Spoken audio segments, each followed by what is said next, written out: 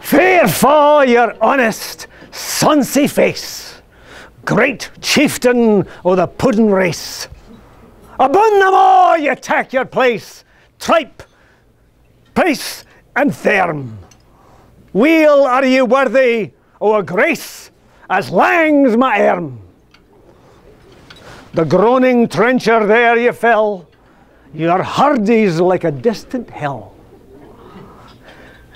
Your pen would help to mend a mill in time of need, while through your pores the dews distill like amber bead.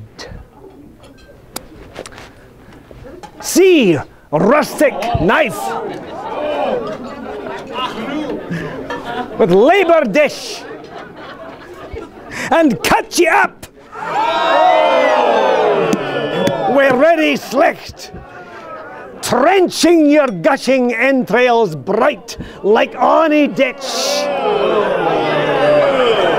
Oh, then, what a glorious sight, warm, reeking, rich.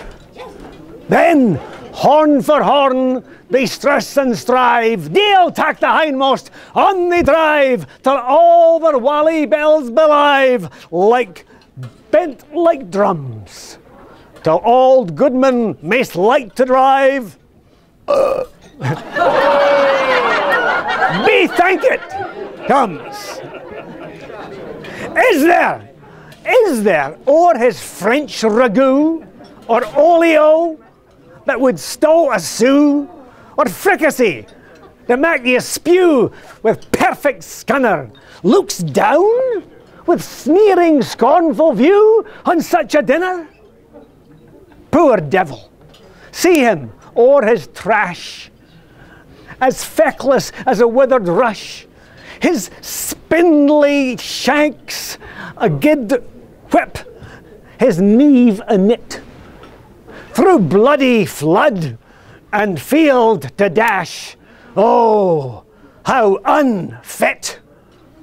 But mark the rustic haggis fed.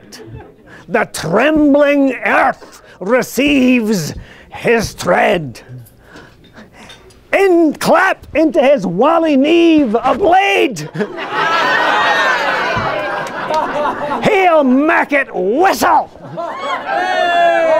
and legs and arms and heads will sned like ony thistle. Ye gods will make mankind your care, and gie us all our bill of fare. Old Scotland wants no skanking ware that jaups and luggies, but if you wish her grateful prayer, gie her a haggis.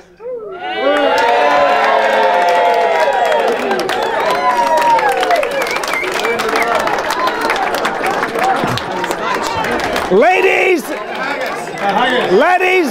the haggis.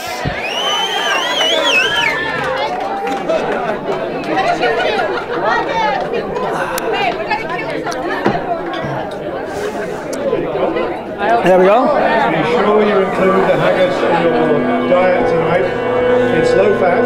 He's going to pipe it out.